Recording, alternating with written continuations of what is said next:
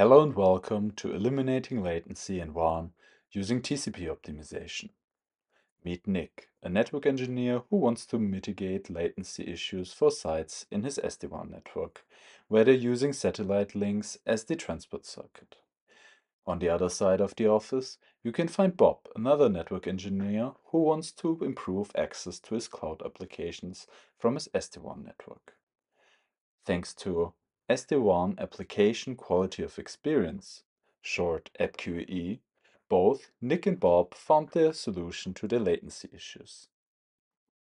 Cisco SD-WAN AppQoE is a fully integrated solution offering an end-to-end consistent policy framework and monitoring for a multitude of deployment use cases. One of the features in AppQoE is TCP optimization.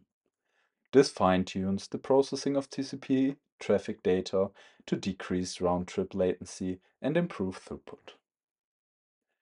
TCP optimization uses the BBR2 algorithm, which provides improvements on the variable latency links and queue links. Using techniques like large initial windows, window scaling, and selective acknowledgement.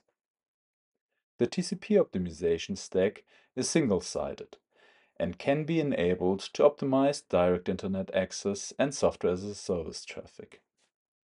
AppQoE is scalable with different deployment scenarios supported.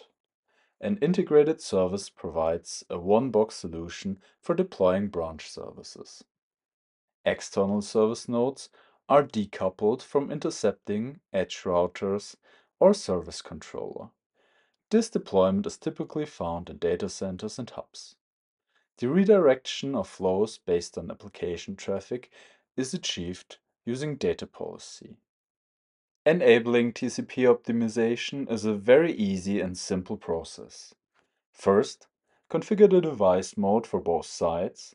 Second, create a centralized traffic data policy to redirect required application traffic for TCP optimization. And third, apply the policy to both service sides. In this demo, Catalyst 8000V virtual routers are employed as the edge device in both branch BR5 and data center DC2. AppQoE is enabled on both the catalysts in the integrated service node mode. Branch BR5 is configured using a device template containing the AppQoE feature template, and data center DC2 is configured using a configuration group containing AppQoE feature in the service profile.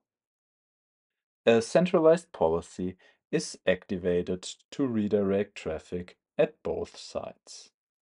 TCP optimization can be monitored using both show commands and in SD-WAN Manager device dashboard. With the AppQoE feature, Nick, our network engineer from the beginning of this video, is able to eliminate the latency for the satellite links in his network. Bob gets better application performance for the cloud applications, and there are even more deployment use cases like branch to data center traffic, as well as SD-WAN remote access connections. If you now want to find out more about Catalyst SD-WAN and the AppQoE feature, you can find the links to the resources in the video description down below.